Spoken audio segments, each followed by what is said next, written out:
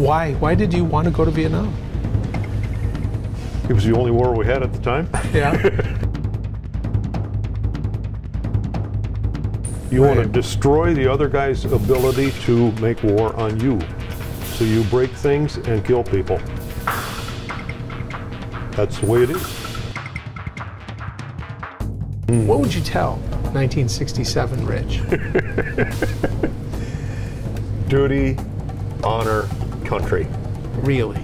Really.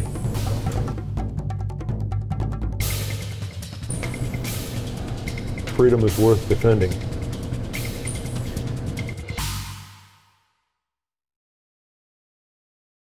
I learned about the Vietnam War just as a little tiny kid, and I watched it on television, and I got to see pictures of big orange explosions in the jungle, and I got to listen to my mom talk about how hippies were evil and George McGovern was a rotten human being. And the Vietnam War imprinted itself into me in a unique way. Later on, as I grew up, I found that what I learned about the Vietnam War was from my very biased mother and from the movies. And as I learned, I realized that parents indeed can be biased, and movies are biased. And in drawing airplanes, eventually I got to plug into some Vietnam vets, and I got to ask questions. And I found that what I had learned from the veterans was different than my mother's perspective, and different than what Hollywood was telling me. When Rich Hall, that opportunity to draw his Skyraider came up, I jumped all over it, because this was a guy who was in Vietnam. He was low, he was in the shooting, and he flew that big burly radial engine propeller driven airplane that seemed to personify the napalm and the strafing and the gunfire. When I got a chance to meet Rich and to draw his airplane, I had to take it. And I had to find out what it was like. Take me to the time when you're deciding, it's 1965, you've gotten out of F-101s and you choose to fly A-1s. Mm-hmm. And now you know you're going to Vietnam. Yes, that was in 1967. Why? Why did you want to go to Vietnam? It was the only war we had at the time. Yeah, it was an adventure. Maybe. John? Were you married? Yeah, I was married at that time. When did you get married? 65. So you're married? Yep. And you want to go to war? And you have a kid? And I had a kid too. Okay, so you left your wife and your kid to go into combat. Mm-hmm. And I just want to know why. Because you had a choice in John, the matter. You did have a choice. There is, yes I did. There is, in every human being, particularly among pilots, a secret little corner. Can I hack it? Can I do it? Can I operate a single engine airplane as a single pilot, a fighter, and get out there and do it? Yeah. I wanted to try that. If it had been up to me, I would have taken the F-16, but they didn't exist at that time. Right. I did toy with the idea of the F-4 because I'd been a backseater in the F-101B. Right. But I got to thinking about it and said, nope, the Sandy mission is something I want to try. So what did your wife think about when you said, I'm going to go to combat in Vietnam? What did she say to you? She really wasn't thrilled with the idea. Right.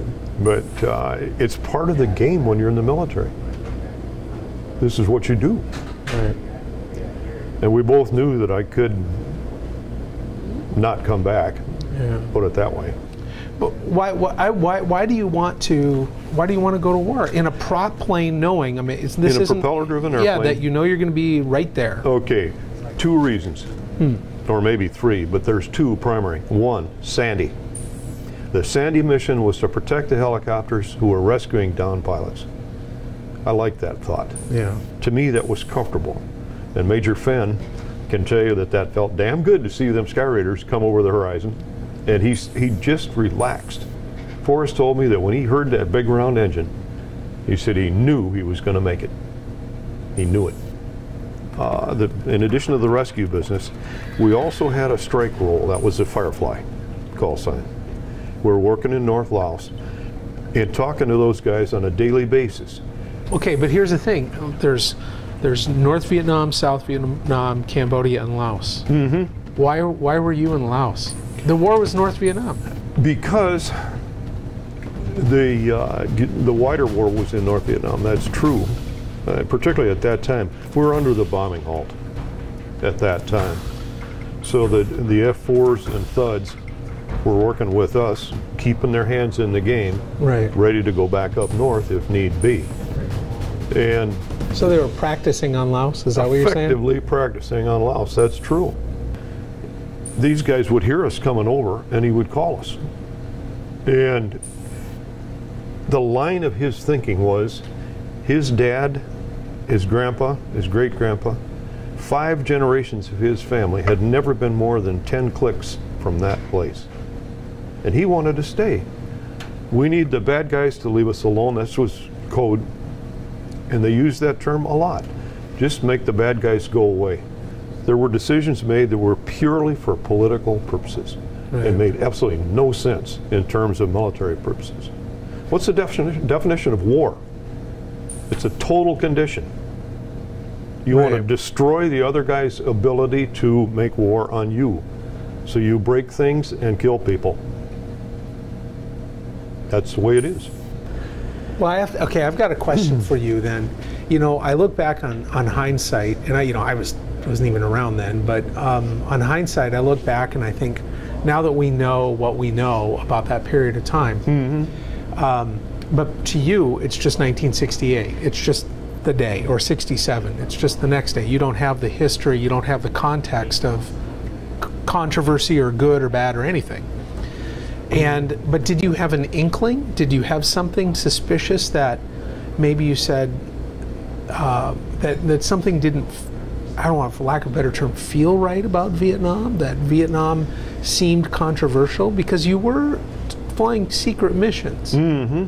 I mean, somebody said, don't talk about this, Rich. John, this was difficult to live with because in my mind, war is a total condition.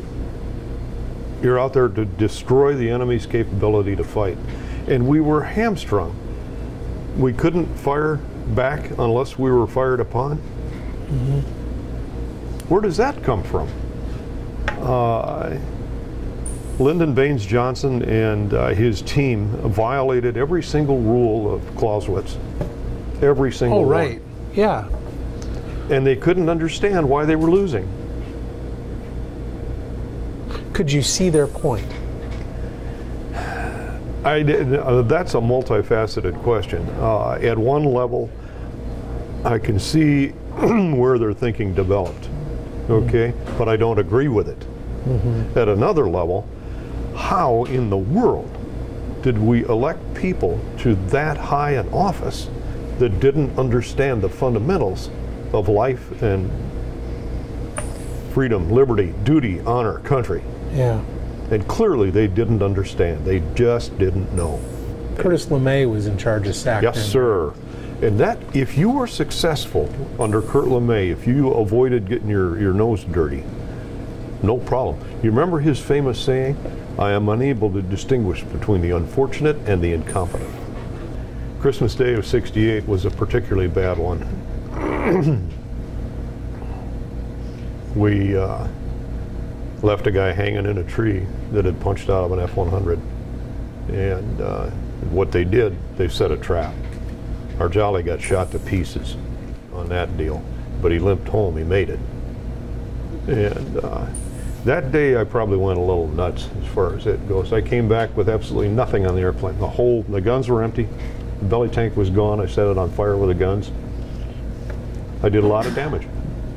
I figure if they got one of ours, I probably got a few of theirs.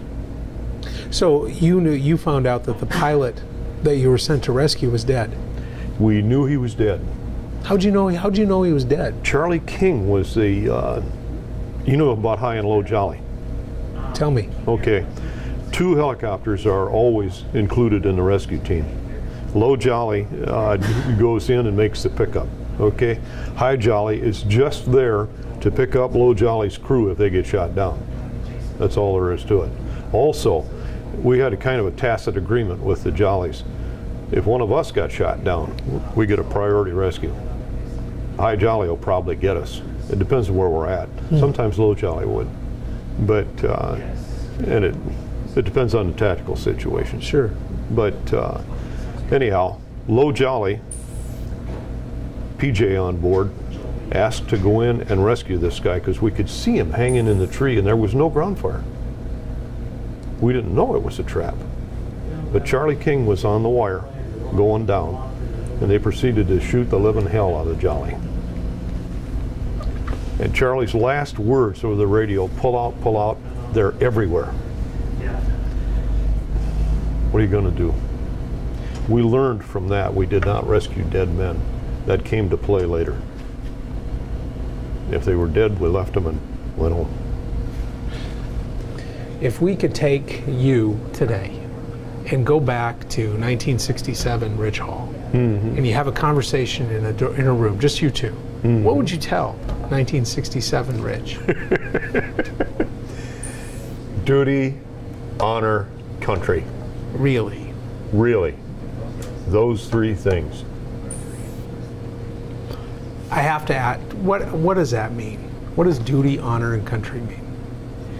There is such a thing as right and wrong. There is such a thing as honor. You don't deliberately go after and kill somebody that's incapable of defending themselves. For those folks that are shooting at you, I'm sorry, you got an equal chance here.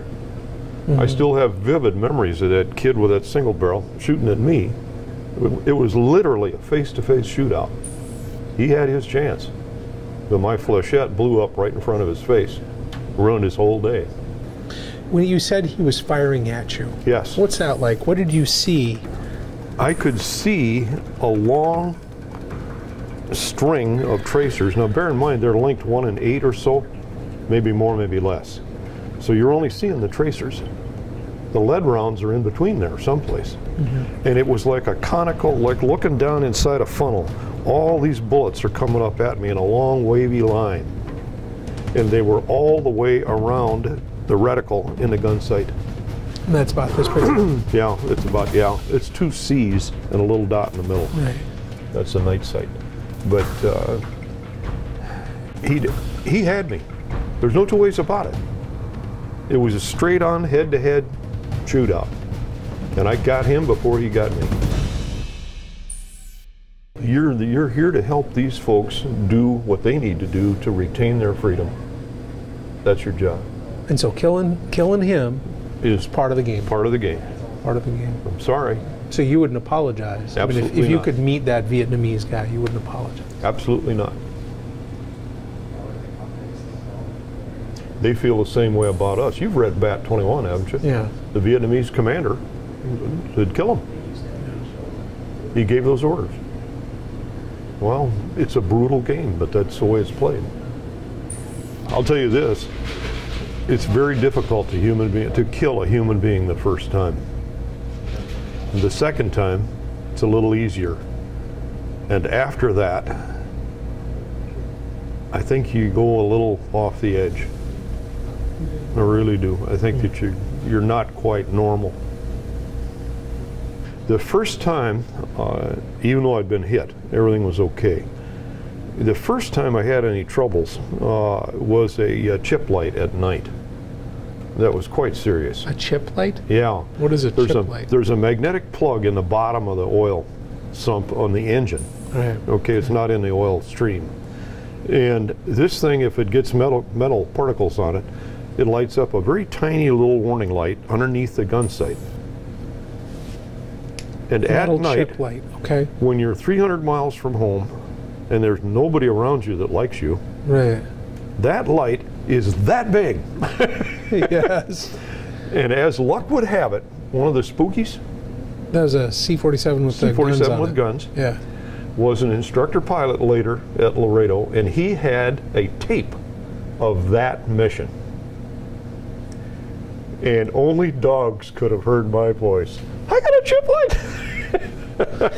Here I was being Joe Cool. Yeah. Oh boy. After that I got the shakes. What do you mean the shakes? Your adrenaline flow goes up during it, and when you let down from that, you get literally the shakes. And I had to let the autopilot fly the airplane for a while. I wasn't really functional there for a while. How would you say the Vietnam War changed you? One of the things I'm not real comfortable with is the PTSD thing. And I didn't realize how much I was kind of damaged goods until we went to a reunion in '99. You remember we were under a 25-year gag order that was initiated in 1974. So in 1999, it fell off. Right. And Colonel John Carlson told the group, he said, so far as I know, you can talk about anything, anywhere. If John hadn't told me that, I probably wouldn't be here, John. I probably would have clammed up right away. Right. But the gag order was gone, so we could discuss things. And come to find out, most of the guys had the same fears and thoughts and problems that I did. Dreams, recollections, right. Nightmares once in a while. We all had kind of the same things going on in our lives.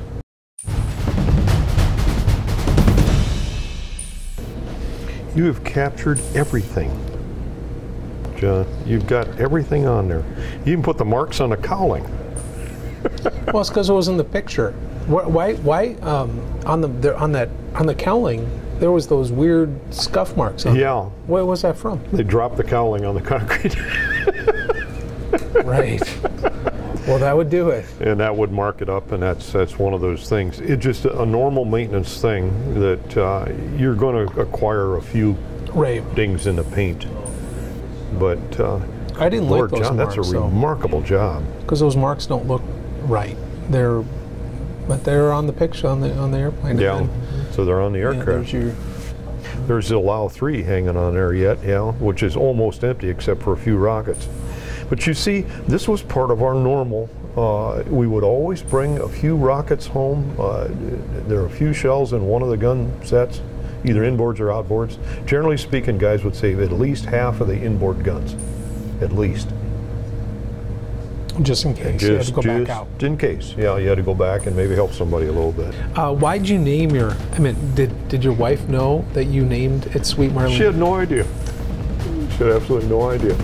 And the original thought on this was from Glamorous Glennis. Oh, Chuck Yeager's. From Chuck Yeager's airplanes, yeah. He named all of his airplanes Glamorous Glennis. Right. Always. So she became Sweet Marlene. And she got me through. Yeah, there you go. I didn't fly her all the time. Right. Because a normal schedule rotates you through single seaters and this and that. But whenever she came up on the schedule, I would ask for her. Right. And it just, she treated me well. You'd have to imagine coming home when we did in '74, and our America was just gone. It just wasn't the same. The liberals had taken over, and the mindset was anybody who served in Vietnam was a baby killer, and it was just awful. Was it really that bad, though? We were ordered not to wear the uniform in public and not to fly the flag. Who ordered you? That was given to me at the point of demarcation when we came back to the United States from Germany in 1974, when I separated. And that, I can't tell you how frustrating that was. You took the American flag off your uniform? No, I never had it on there. Oh, okay. But later on, in defiance of that, I had a flag patch on my work shirt, and I wore a set of 5 shirts. And Mother kind of wondered about me as far as that goes, but I had that flag on there kind of in defiance of the whole doggone situation. You know, we live quite well here in America. We're free. And we have the freedom to come up here and talk to you, John. Talk to each other. Freedom of speech. Freedom of religion, it's guaranteed. Freedom to travel around. One of the things that was brought home to me, we had a bunch of Germans with us in a radar school down in Biloxi, Mississippi, before I went to Germany. They could not understand that they were free to travel anywhere in the United States. They had a hard time understanding that. Normally they'd have to check in if they went beyond so many miles. But bear in mind, that was back in the late 60s, early 70s. They were not long out of War II.